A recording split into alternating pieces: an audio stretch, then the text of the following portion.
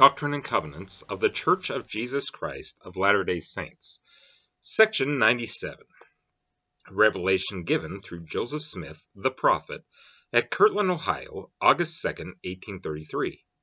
This revelation deals particularly with the affairs of the saints in Zion, Jackson County, Missouri, in response to the prophet's inquiry of the Lord for information.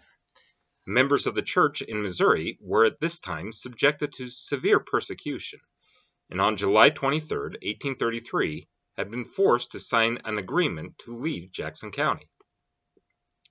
1 and 2. Many of the saints in Zion, Jackson County, Missouri, are blessed for their faithfulness. 3 through 5. Parley P. Pratt is commended for his labors in the school in Zion. 6 through 9. Those who observe their covenants are accepted by the Lord. 10 through 17. A house is to be built in Zion, in which the pure in heart will see God. 18 through 21. Zion is the pure in heart. 22 through 28. Zion will escape the Lord's scourge if she is faithful. Verily I say unto you, my friends, I speak unto you with my voice, even the voice of my spirit, that I may show unto you my will concerning your brethren in the land of Zion, many of whom are truly humble, and are seeking diligently to learn wisdom and to find truth. Verily, verily, I say unto you, blessed are such, for they shall obtain. For I, the Lord, show mercy unto all the meek, and upon all whomsoever I will, that I may be justified when I shall bring them unto judgment. Behold, I say unto you, concerning the school in Zion, I, the Lord, am well pleased that there should be a school in Zion, and also with my servant Parley P. Pratt, for he abideth in me. And inasmuch as he continueth to abide in me, he shall continue to preside over the school in the land of Zion, until I shall give unto him other commandments. And I will bless him with a multiplicity of blessings, and expounding all scriptures and mysteries to the edification of the school and of the church in Zion. And to the residue of the school, I, the Lord, am willing to show mercy. Nevertheless, there are those that must needs be chastened, and their works shall be made known. The axe is laid at the root of the trees, and every tree that bringeth not forth good fruit shall be hewn down and cast into the fire. I, the Lord, have spoken it. Verily I say unto you, all among them who know their hearts are honest, and are broken, and their spirits contrite, and are willing to observe their covenants by sacrifice, yea, every sacrifice which I, the Lord, shall command, they are accepted of me. For I, the Lord, will cause them to bring forth as a very fruitful tree which is planted in a goodly land by a pure stream that yieldeth much precious fruit. Verily I say unto you, that it is my will that a house should be built unto me in the land of Zion, like unto the pattern which I have given you. Yea, let it be built speedily, the tithing of my people.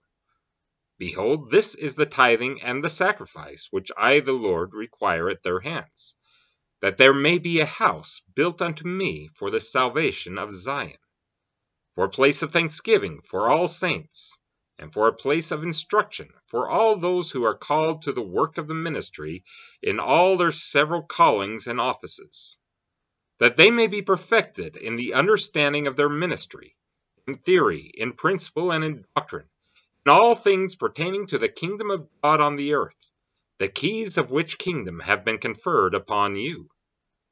And inasmuch as my people build a house unto me in the name of the Lord, and do not suffer any unclean thing to come into it, that it be not defiled, my glory shall rest upon it. Yea, and my presence shall be there, for I will come into it, and all the pure in heart that shall come into it shall see God. But if it be defiled, I will not come into it, and my glory shall not be there, for I will not come into unholy temples.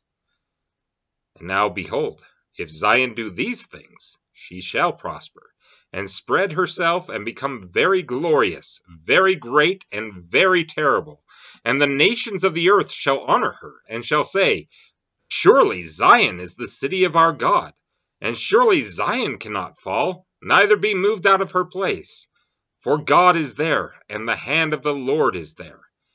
And he has sworn by the power of his might to be her salvation and her high tower. Therefore, verily thus saith the Lord, let Zion rejoice, for this is Zion, the pure in heart. Therefore let Zion rejoice, while all the wicked shall mourn. For behold, and lo, vengeance cometh speedily upon the ungodly as the whirlwind, and who shall escape it? The Lord's scourge shall pass over by night and by day, the report thereof shall vex all people. Yea, it shall not be stayed until the Lord come. For the indignation of the Lord is kindled against their abominations, and all their wicked works. Nevertheless, Zion shall escape, if she observe to do all things whatsoever I have commanded her. But if she observe not to do whatsoever I have commanded her, I will visit her according to all her works, with sore affliction, with pestilence, with plague, with sword, with vengeance, with devouring fire. Nevertheless, let it be read this once to her ears, that I, the Lord, have accepted of her offering, and if she sin no more, none of these things shall come upon her. And I will bless her with blessings, and multiply a multiplicity of blessings upon her, and upon her generations forever and ever, saith the Lord your God. Amen.